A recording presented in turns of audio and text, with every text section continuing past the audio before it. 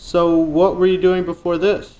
A lot of stuff. I like was all about like finding myself. I was on like a spiritual quest, right? So I was traveling a lot, like partying and going to clubs and exploring, explore food, right? So like I'm really into sushi right now, And do you like sushi? Mm-hmm. Sushi is so good, dude. It's like amazing. It's like into your mouth.